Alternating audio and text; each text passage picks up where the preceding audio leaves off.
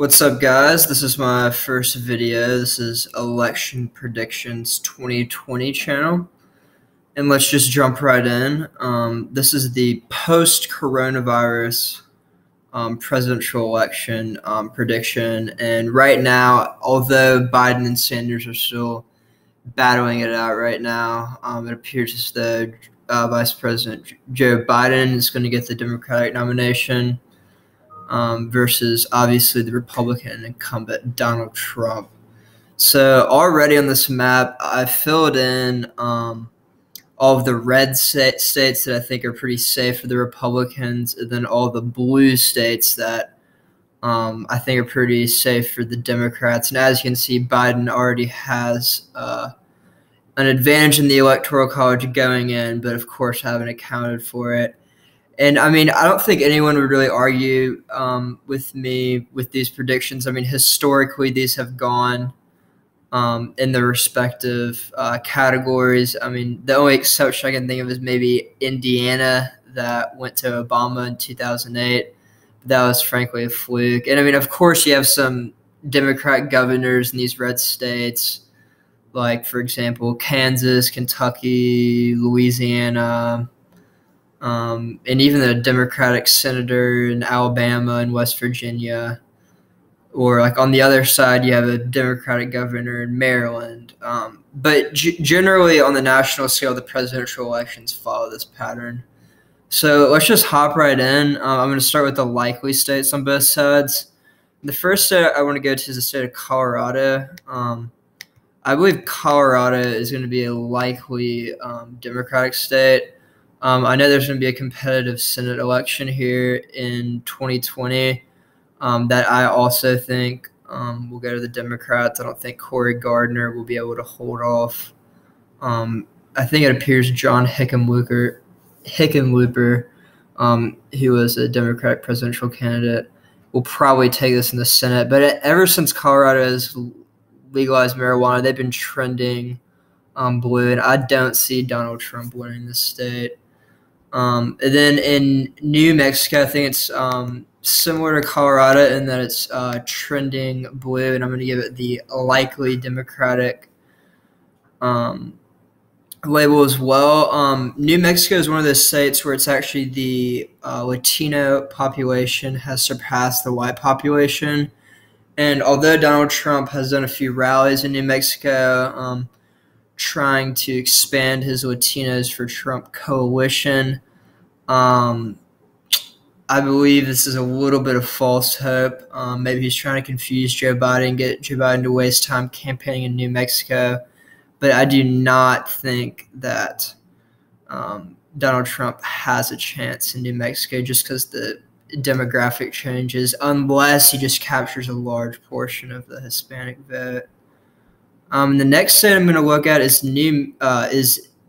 Nevada, which I think is very similar to New Mexico in the sense that it has a high Latino population. And in 2016, they actually had this state as a swing state, and Donald Trump on the 538 models was leading in that state. But typically Nevada has been a very tough state to poll. And I highly doubt that Donald Trump has a chance in this state. I mean, the 2018 midterms, the incumbent Republican senator whose name is escaping me right now, I mean, just got walloped. So I don't expect I expect Joe Biden to beat Donald Trump by like 4 or 5 points in Nevada. Next up is Virginia. This is another state that has traditionally been a Republican state. Like George Bush won the state 2 times. I would say like before 2008, this is a state that Republicans thought they should have won. But I mean, ever since Obama took office, this has been a state that has been trending blue. And I know that Donald Trump outperformed what many pundits thought in 2016. I think he only lost the state by 3 points. In fact, at the beginning of election night last year, he was winning it, and pundits are like, wow, this is not a good sign for Hillary Clinton. But I think with D.C. expanding so much, the big government Democrats, I expect this to stay. Anyway, I expect Virginia to stay in the Democratic column. All right, next up, moving to the likely Republican states. The first state I want to put in here is the state of Ohio. Ohio went to Donald Trump in 2016 by like 11 or 12 points, which really surprised the mainstream media because typically Ohio is this bellwether state where the winner of the Electoral College has to win Ohio. And that's what happened in 2016. But Ohio is one of those states that has been trending red. In the 2018 midterms, in a highly contested governor's race, Governor Mike DeWine pulled it out. And, I mean, he's been really popular in his response to the coronavirus. So I see Ohio staying in the Republican column. I mean, I expect Donald Trump to replicate his 2016 result and win by about 10 here. In a similar type of demographic as Ohio, Iowa, I expect to be likely Republican. Although the Senate race with Joni Ernst, the Republican incumbent, I expect that to be a lot closer. That one could go either way. But I expect Donald Trump to firm up his base, just like in Ohio, and win this state by at least 5 points. I don't really expect this state to be that close. Although both of these states, Obama won twice in 2008 and 2012. Okay, and the next states I'm going to go to are the lean states, and I'm going to start with the Republicans this time. The first state I'm going to go to is the state of North Carolina. I think this state will lean Republican. Obama did win it in 2008, but then Mitt Romney won it in 2012.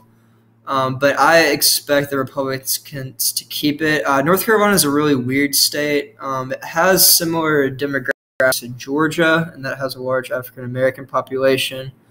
But I think that we can still consider it as a part of the solid South, even though it is increasingly becoming more of a swing state. And North Carolina does have a Democratic governor, and its Senate election really is a toss-up. I mean, Tom Tillis is trying hard to keep that seat, but I think that will definitely be difficult.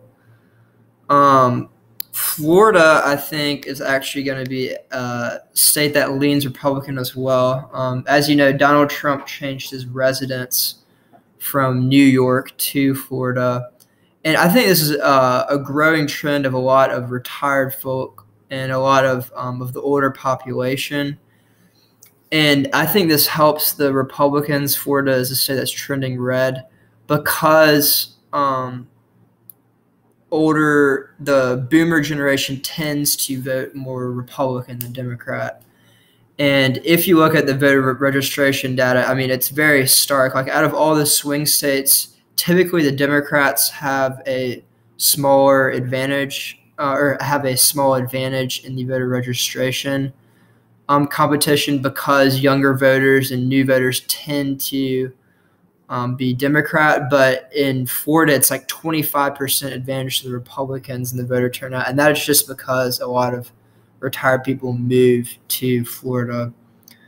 Next up, I'm going to put Texas in the leans Republican column. A lot of people would say, no, like, you need to put this in the likely Republican, like Texas is never going to go blue. But I really think people are going to be surprised at how close Texas is this go-around. The demographics of Texas are changing rapidly. The Hispanic population is growing.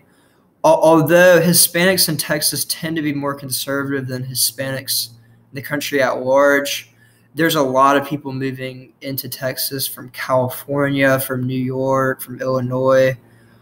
A lot of these liberal states, there's people just exiting it and going into Texas because Texas's economy is just booming, like in Austin, Dallas, San Antonio. These cities are drawing a lot of people from them and a lot of people who are probably going to vote Democrat. So I think this is going to be a 1 to 2 to 3 point victory by Donald Trump. But it's going to be a lot closer than people think. And in the 2018 midterms, I know Ted Cruz narrowly won that by, I think, about 1.5 points. And although Ted Cruz is not very popular, this is a significant margin for him. But I think by 2020, some Democratic super PACs have pledged to register 2 million people in Texas. So I think 2020 is definitely going to be in play. And the DNC is just going to flood money into this state. So the Republicans really need to watch out. Because if the Republicans lose Texas, they don't have a chance, just based through the Electoral College. Okay, next up, I'm going to go to the states that I think are going to lean Democrat. And frankly, the only one I can really see here is the state of Michigan. I know Donald Trump won this state in 2016, but I kind of think that was a fluke. Voter turnout among Democrats was very low. This state voted for Bernie Sanders in the 2016 primary. A lot of Democratic voters were not very enthused by Hillary Clinton. The voter turnout among African Americans was very low as well.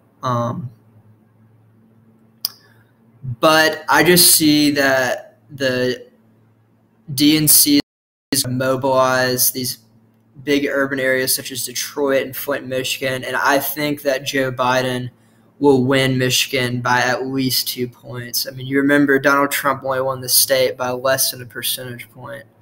So I do think Joe Biden will be able to take this state. All right, next up, I'm going to go to the tilt states. So these are the states. I'm not going to leave any toss-up states at all. So this is going to be the election right here. All right, so the first state I'm going to go to tilt is going to be the Democratic state of Pennsylvania.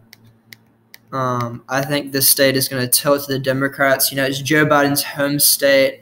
And although Donald Trump won this state in 2016, I think that just because it's Joe Biden's home state, that he has a lot of connections, like to Scranton, Pennsylvania, I believe that he'll be able to edge this out at this point between probably under 1.5 percentage points. I mean, this one could obviously change between now and election day, but that is where I have it right now. Next up is going to be the state of Maine at large. And Maine is a little bit weird because it allocates its electoral votes by district. I think that the state of Maine at large is going to tilt Democrat. Well, its first district is going to be safe Democrat, but its second district is going to tilt Republican. Maine is one of those states that has a large white working class population, which is a huge part of Donald Trump's base. So I think Donald Trump will actually do very well in Maine. I think he only lost by 2 percentage points to Hillary Clinton in 2016, a lot better than a lot of pundits thought he would. But I do see Donald Trump getting that second district like he did in 2016 by a very small margin. And moving on to Minnesota, I think Minnesota is going to tilt to the Democrats. I think Minnesota is going to be a lot closer than a lot of pundits think. Minnesota is actually one of those states that has been trending red for a long while. It was the only state that Ronald Reagan did not win in his 1984 reelection. But I think that Donald Trump has a very good chance of winning this. Right now, I think Joe Biden is going to edge him out. But I think the Republicans are really going to try to get Minnesota this time, and they're going to pour money into it. I already know Donald Trump has done a few rallies there, and I'm really excited to see how Minnesota is going to turn out. I know Hillary Clinton edged Donald Trump by 2016 by like 2 percentage points, but Donald Trump didn't even campaign there, so I really think he has a great chance here. I might tilt it to the Republicans in the future. So, All right, so we're getting down to the crunch time. The last 4 states that will determine the election. Now, the next state that I think is going to tilt Republican is the state of Georgia. I know in 2018 there was a very contested governor's race between Brian Kemp and Stacey Abrams. The Stacey Abrams says, I'm really the governor, voter suppression, all this, which, I mean, it's really hard to know, but I think a lot of that anger, because Stacey Abrams didn't win, I think there'll be a large Democratic turnout. And so I think Georgia's one of those states that has always, like, as part of the Solid South, has pretty much always voted in modern political history. But I think this is a state that's actually going to be closer than Florida and North Carolina. It hasn't historically been a swing state, but I think the Republicans are just going to edge this out. And I think that the very contested there's 2 Senate races. One of them is the special election will hurt the Republicans up ballot. So Senator Kelly Loeffler is in a very contested primary with Representative Doug Collins, who, if you remember, he was a very staunch House of Representatives person against the impeachment of Donald Trump from the state of Georgia. So he is very popular in the state of Georgia. But the NRSC is pouring a lot of money for Kelly Loeffler. But I know that's going to be a very messy primary, and it might hurt the Republicans in the general. The state I'm going to go to is the state of New Hampshire. I think this state is going to lean or tilt towards the Republicans. This is a state that Hillary Clinton won in 2016 by a very, very thin margin. It was the closest state out of all 50 states. And I really see Donald Trump taking this state. It's right next to Vermont, Bernie Sanders' home state. And I think this year, 2020, there's infected Bernie Sanders supporters than there were in 2016, just because they're so mad. I mean, the DNC rigged it against them again. And New Hampshire is very much composed of Donald Trump's base, the white working class. Next up is the state of Wisconsin, which I also think will tilt Republican.